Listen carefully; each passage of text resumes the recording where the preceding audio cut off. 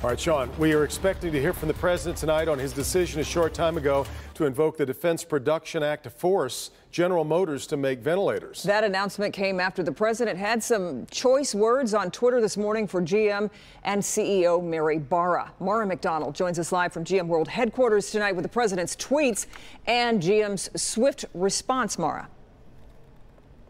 Kimberly, you know, I guess we should have seen this coming because the president tweeted out, "Invoke P" in one of his tweets today. Take a look.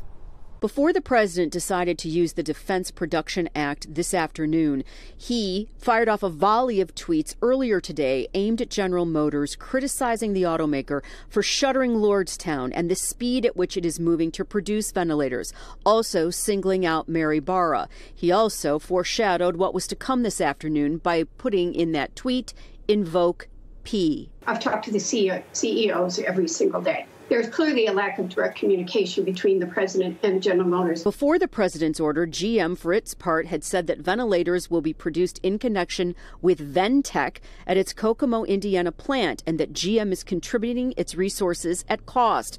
GM and Ventec hope to have the first delivery of ventilators ready next month. Precisely what that number will be is unclear, but they're working toward a manufacturing capacity of 10,000 ventilators a month once production is ramped up.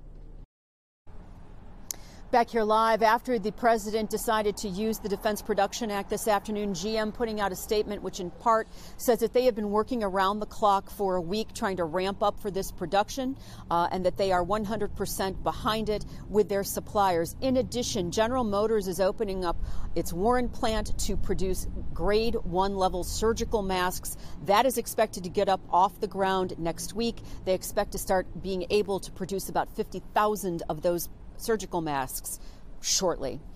We're live downtown tonight at General Motors World Headquarters. I'm Mara McDonald. Back to you. Okay, Mara.